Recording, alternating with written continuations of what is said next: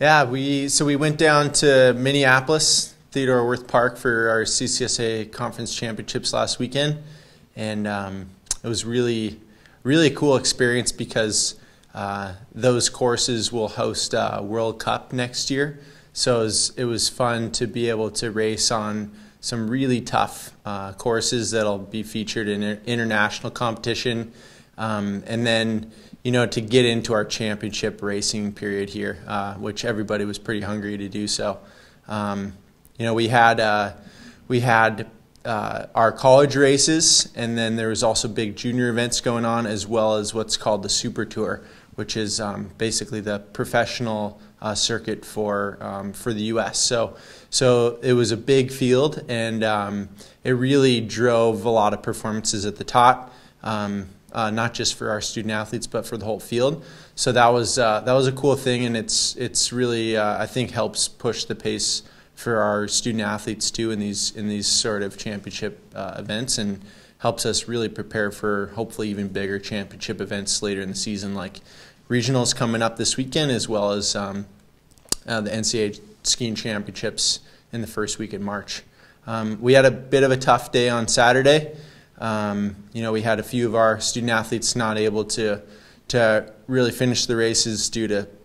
some health issues, but at the same time, all of those student athletes, every single one that had a really tough day on Saturday, came back on Sunday with a bit of a chip on their shoulder and really used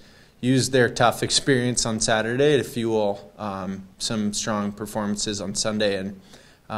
it was great to see them deal with that sort of adversity, and to be able to pull out some good individual performances, and then really a solid second place CCSA team on the weekend.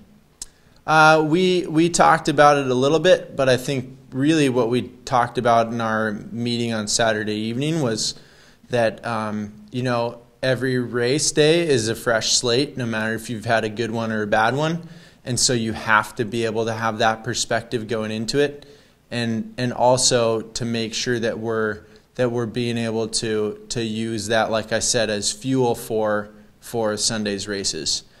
So some student athletes do really well when they're a little bit angry or pissed off from the day before. And so we actually told them, you use that to your advantage tomorrow, and make sure you carry that into the race, so that you really have a want to be able to go out there and achieve, first here and then here. And I think that was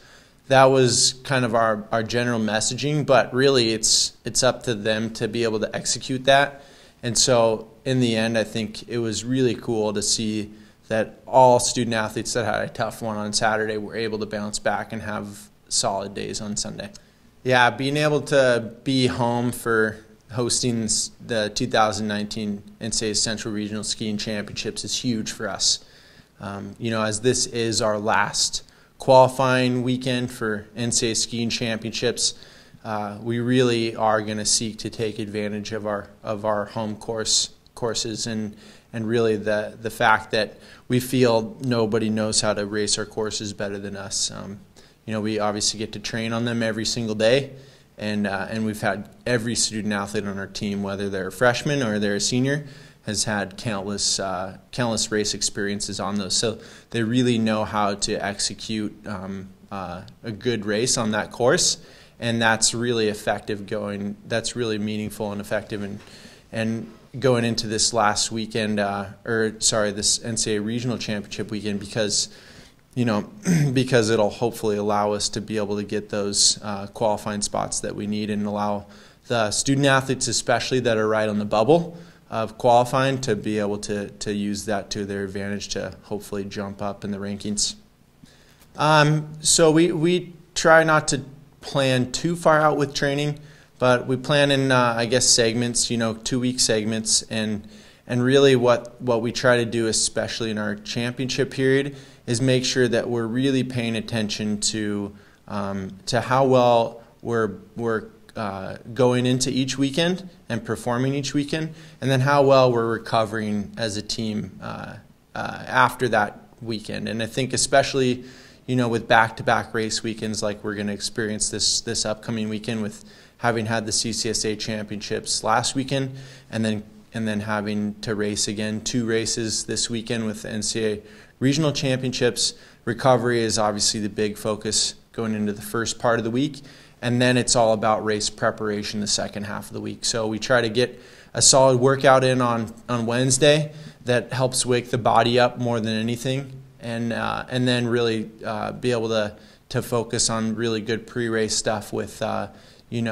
some short speed work, as well as wax and ski testing a lot on Friday, and making sure that we're really trying to be as prepared as we possibly can going into those races,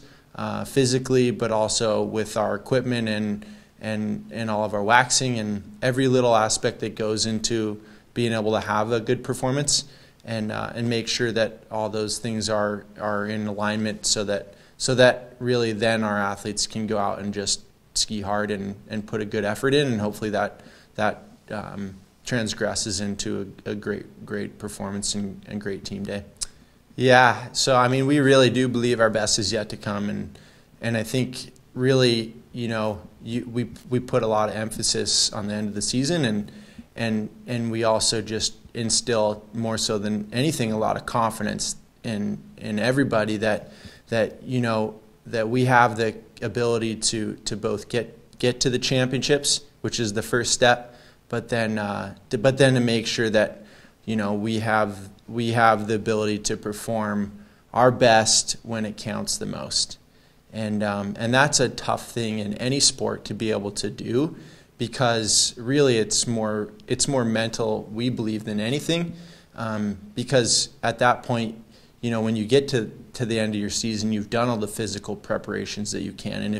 if you're really trying to approach it as professionally as possible, which all of our student athletes certainly are, then really you have to have that confidence that your preparation is there and that that your fitness is there. So then it just becomes time to execute.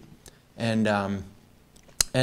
that's the fun thing about sport. You never know when you're going to have a good day or a bad day. But if you have that belief and confidence that, that especially towards the end of the season, when you want to have your best day, that that you've done everything you can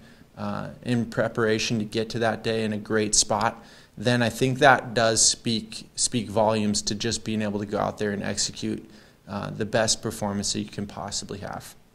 Yeah, we set a pretty lofty goal, I think, at the beginning of the season as a team, that we wanted to win NCAA regional championships, and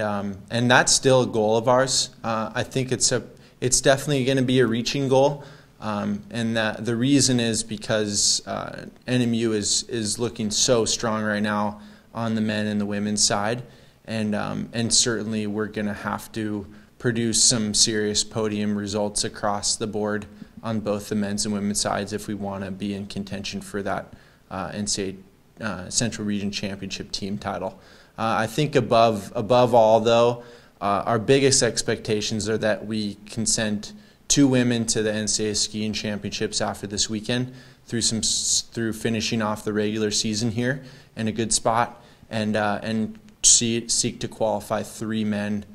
to represent the Huskies at the 2019 NCAA Skiing Championships after this weekend, which, right now we have 2 women in a qualifying position. We have 2 men in a qualifying position. So to get that 3rd guy is going to be tough, but it is pretty wide open, and we do think that last spot is certainly going to come down to this last weekend. So it'll be exciting to see who's ready to step up to that challenge. And I think it's a cool thing for our region too, because really, we should be rewarding the skiers to be able to represent our region at that NCAA championships, who are skiing the best at the regional championships. I think that's the fairest way to do it, and really I think none of the student athletes, if from any of the teams, will have any animosity, as long as they know that the region's sending the best team, and that the best skiers are able to go after their performances at regionals.